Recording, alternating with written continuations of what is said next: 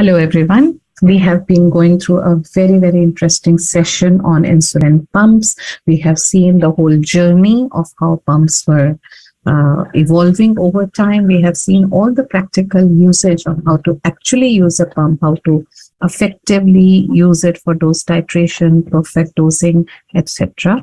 Now, I am going to take you in the next 15 minutes just a few interesting cases of people with type 1 diabetes who are using pumps.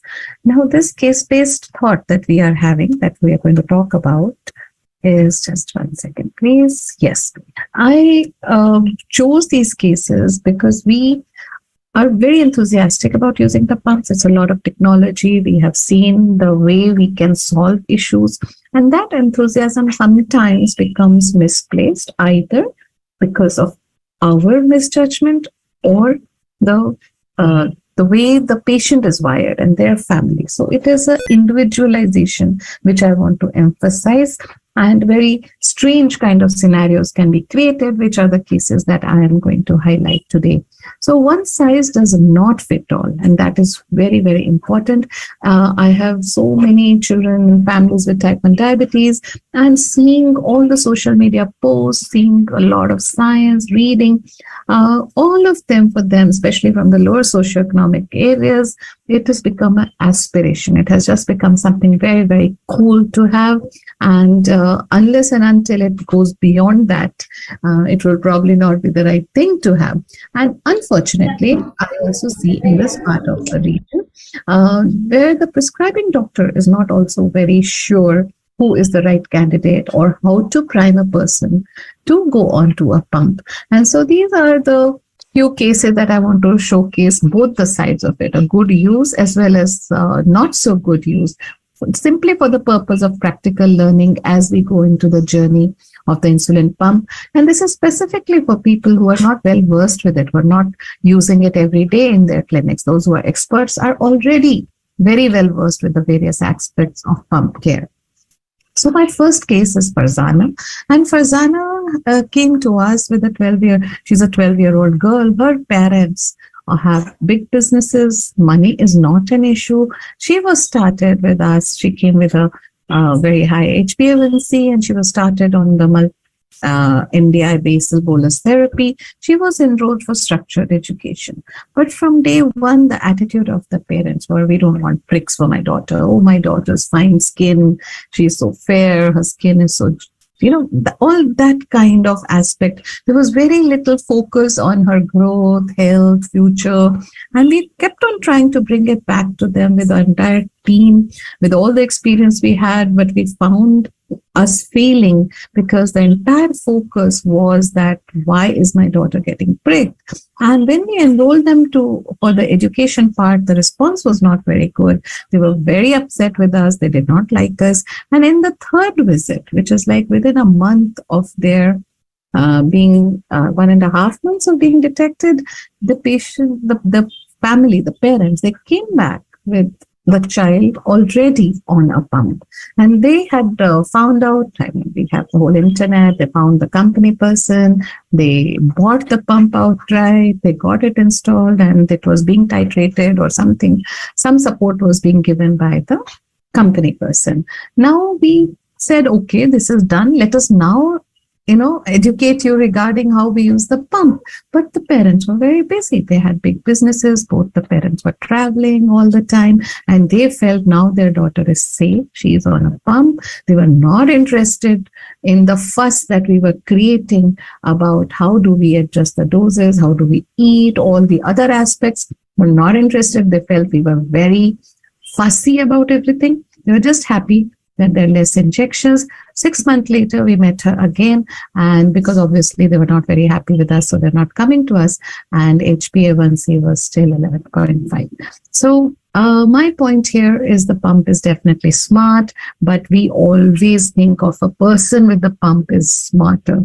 To use a smart pump, we need a smart person, and definitely a person who is using its smartness for the right reason. So with all the money and education and availability and support, yet Farzana even today is not doing well. Now it's almost a year, and I do not know whether it's our counseling skills or what, but so far they are not motivated to use the pump effectively with the magic that it can do. It has not been used.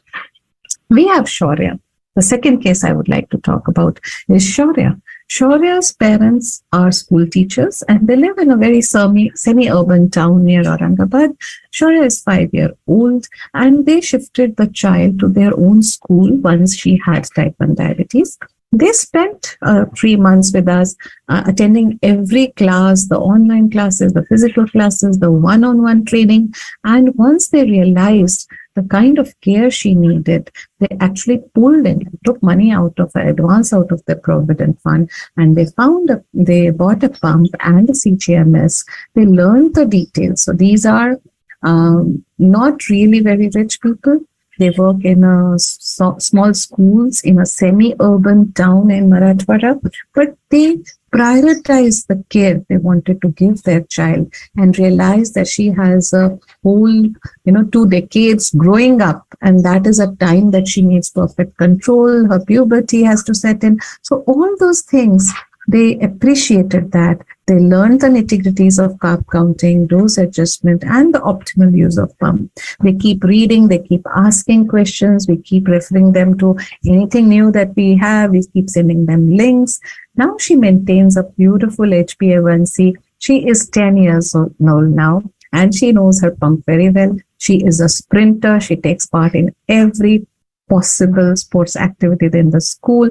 She's into athletics, and also we keep teasing her that she's really good at maths. So she is really ready to move on to the next model. She comes up with new things all the time, and I see the potential in her that we're going to talk about the DIY things and all kinds of things. She has questions, answers, and she finds a lot of creative ways, and she sees those numbers as a challenge, like a maths problem, and she is doing well. So this is another way in the same scenario, but with a lot of insight into why they are on a pump, and that is what made a difference. So money is not a limiting factor, is what I learned here. It is the attitude.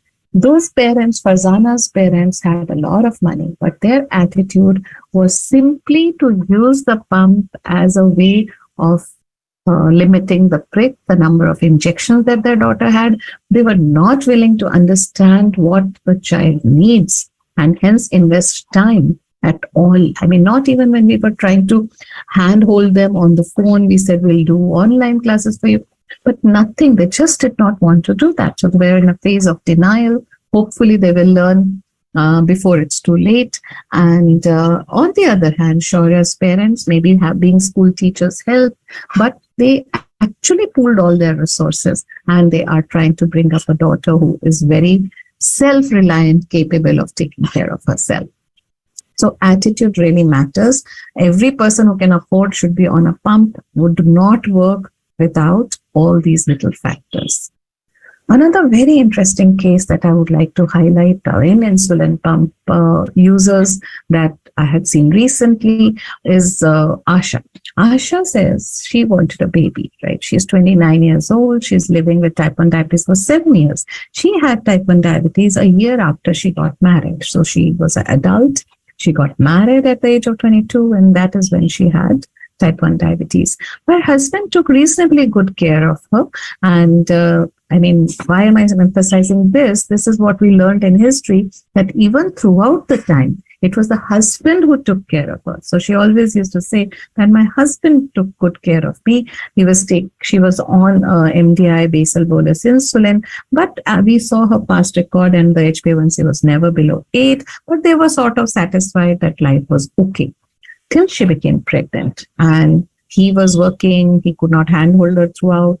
They could not manage the diabetes and probably other thing, and they lost the baby. Again, she became pregnant. We do not have a record of what happened, what the doctor said, was she counseled, but from whatever I could understand from talking to her, because there was no paper record, but some sort of counseling was done, specifically saying that your blood sugar levels should be controlled. That was the only thing that they knew, but how was another thing by itself. So she became pregnant again, and then she was told by the gynecologist your sugar has to be very well controlled. So they went to a doctor, and the doctor said that one way of controlling the blood sugar levels very well is an insulin pump. Now she went on to the insulin pump. The husband is not that rich, but yes, for a baby and not wanting to lose another baby, he actually invested on the pump, but he did not have time to handhold her with the pump. Right? So he gave her the pump and she was on the insulin pump, being treated, some doses adjusted by the people who gave her the pump, but they did not have a proper pump training. Nobody was really there to know what to do with it except deliver the insulin, which was initially being delivered by a device or a syringe, and that was done by the pump. So not much really happened, and she again lost her baby with haywire sugars. And this was so sad, and this is what we came to know when she came to us. When she came to us, she was again pregnant 6 weeks. For some reason, planned pregnancies, good control was just not happening. I'm sure the doctors had guided her, but she could not follow that. Then we realized when they came to us that the couple had very, very little knowledge of diabetes self-management, and the husband was smart, but he was very busy. They're young, they had a business to do, and he was now frustrated that his wife is not able to bear a healthy baby. He kept on saying that because of her diabetes, she's not able to have a baby. But then we showed her so many other girls around us who have had healthy and happy pregnancies in type 1 diabetes, and that sort of gave him hope. And then after talking to Asha, we realized that her IQ was actually low. She was not being careless because the husband kept on blaming her. She doesn't do this, she doesn't do that. I bought her a pump and she doesn't manage. She does not check enough. She doesn't adjust her doses. But after talking to her, we realized it is not about not wanting to do. She was wanting to do. She did make an attempt, but her basic IQ was low. She was not capable. I mean, we did all kinds of testing with her and we realized that she could not interpret or take an action to the readings that she saw. While she could actually see them, but she did not have the intelligence to interpret and take an action. So we continued her on her pump, added flash monitoring because she was on a basic pump, and then gave her a 24/7 helpline support. So with that, every day, I mean, literally till the baby was in her arms, and of course after that as well, she and our diabetes educator were 24/7. It became a joke with us that there was umbilical cord between the three of them, not just the two of them. And it was a 24/7 kind of support because there was absolutely no way. So she could just send snapshots, and that is how she was being taken care of. Snapshots of her meals, snapshots of the flash monitoring screen, all that happened, and she delivered a healthy baby girl. But post-delivery, for another month, we continued same way, but later on, then we shifted her back to MDI because this kind of 24/7 hand-holding would not be practical. She was not at all able to handle the pump on her own. She does her basic care. She has been given warning signs of the minimum and maximum, and weekly she reviews with the diabetes educator online, and she is doing very well and very happy with her daughter growing up very happily. So my take, why did I share this case? That a prescription is not enough, right? So we as physicians, as clinicians, as diabetologists, somewhere we get very excited with technology and we want to see this as a solution. We want our patients very well controlled, but prescribing an insulin pump gives the patient hope and they would buy it, invest it, but that's just not enough. So in part of the country where I live, there are very few training centers. There are very few people who would assess, then prescribe, and then handhold them till they're trained, and then what happens. So that whole process is very important. And like we said, Asha, she just could not have handled it. So it's very, very crucial that pump be used in the right person at the right time, as that is again a point to that effect. One of the cases that I would like to share is Anil. Anil was came to us with total desperation. He said, "This is the worst disease ever. Nothing in the world can control me." And he was not even interested in listening to us because he said, "I've been to so many doctors. This is hopeless." Somebody caught hold of him and brought him here. He's 38 years old, has IBS, and had a very, very rapid gastric emptying. He was being treated by the gastroenterologist for that. Repeated hospitalizations with severe hypoglycemia, which had really made his life horrible, which you can all imagine. And he also had hypoglycemic unawareness with 25 years of type 1 diabetes. And of course, repeated hypoglycemias had made him totally unaware. So he would go into a very, very, very low sugar and just collapse and then go to the hospital. So his life was totally in and out of hospital for last many years. He lives in a small town and he went to various places, big town, showing doctors. Everywhere the focus was on his stomach, quote unquote stomach. So everyone sent him to different gastroenterologists. All investigations were done, but everything was done in track with his IBS rather than any aspect of control on diabetes. So whatever was talked to him about diabetes was take care of your diabetes, take care of your diabetes. But he was not he was clueless that what can he do when he is in such a situation.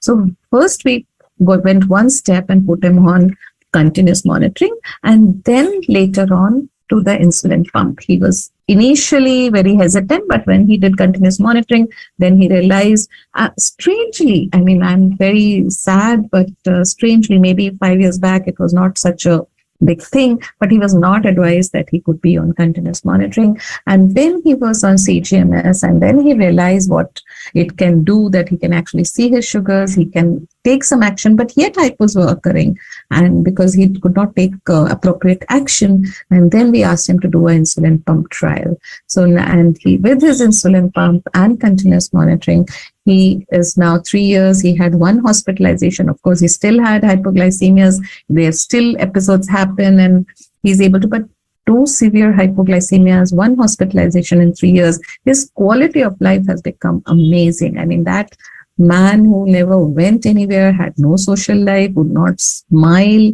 that person is a transformed person right now. And now with the new pumps coming in, with the whole connectivity and the logarithms, and so he's now very willing to explore the latest in technology, and now he knows much more than I do about pumps and CGMS and technology, because he reaches out, learns the latest, finds out, and he knows what he wants, and he wants to perfect his own diabetes care to suit other ailments. So this is one very specific case which made me want to present this, that special people need special solutions. So there are so many reasons we prescribe a pump. This is probably one of the beautiful outcomes I saw, because it was not just a control, but it is an entire quality of life of that person changing because they went into the insulin pump therapy. The last case I would like to share is, I've called a doctor and a patient, because Geeta is 42 years old and has had type 1 diabetes for 22 years. She herself is a physician and managed very well on MDI till now, and was not interested in the pump. Whenever we talked, we had an interaction, she would say that, no, I am so good. I know my body. I know how to do all those things, and I know the calculations. And why do I want to invest in a pump? I mean, it's just one fancy gadget. There's no value addition. When I'm not getting nocturnal hypoglycemias, why do I need that? So all the way she was very not keen on the pump, and we also did not insist, because she actually did take good care of herself. But then, because she was married to a physician, both of them decided to start a new hospital. Then their work hours really got crazy. Getting good control, and especially not getting hypoglycemias, became more and more difficult with time, with the construction, with the patient, with the ICU, admin. We all know what happens. And but for a very long time, she was resistant, because for her, she felt very capable. She said, I don't need a pump. And she was not very, she felt that using a pump is like, I need help. And that was another very interesting attitude I saw in her. And I don't need help. I can do this myself. But then we convinced her to do a trial. And today she's a hardcore fan. She swears that her efficiency has actually doubled. She loves the way she manages herself. She loves the way how carefree she is, how the same inputs that she had, the same knowledge that she has, gives her such better results with a better quality of life and efficiency. And she often wonders, whenever she meets me, she always says, why didn't I do this before? Why didn't I listen to earlier? And she probably looks out for all her patients who can be on a pump, and she would be happy to prescribe.